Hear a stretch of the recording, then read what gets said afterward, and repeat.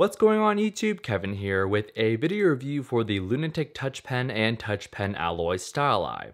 Before I begin this review, I'd like to thank Gina and the whole crew out there at LunaTik for sending these products out to me for review. Go ahead and check their website out, guys. Link will be down below as always.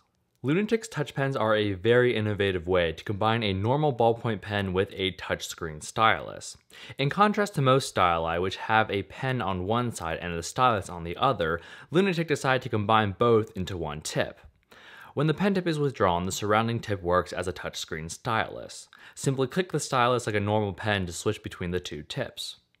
The advantage of this, of course, is that both the ballpoint pen and the stylus are held in a comfortable, natural way as opposed to holding the pen upside down to use either the stylus or the ballpoint pen tip.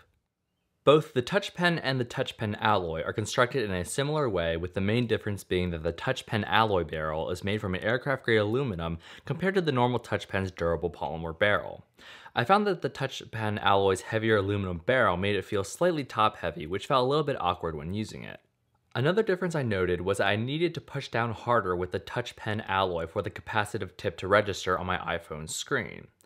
Also, when you click the top of the touch pen alloy, it isn't as distinct and tactile as the normal touch pen. Neither of these differences are bad, but it really depends on personal preference. With 0.7mm ballpoint tips and premium gel ink, writing with the touch pen and the touch pen alloy is a great experience.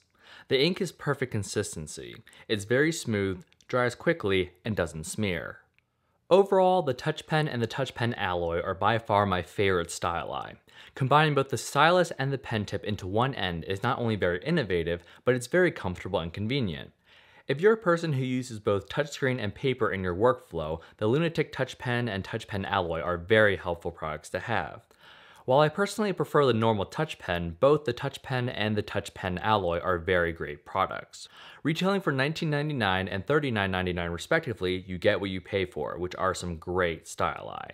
So before I close this review, I'd like to once again thank Gina and the whole crew out there at LunaTik for sending these products out to me for review. Go ahead and check out the website, guys. Link will be down below as always.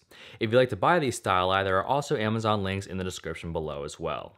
So thanks for watching, guys. Please feel free to rate, comment, and subscribe for more content in the future, and I'll see you guys in the next video.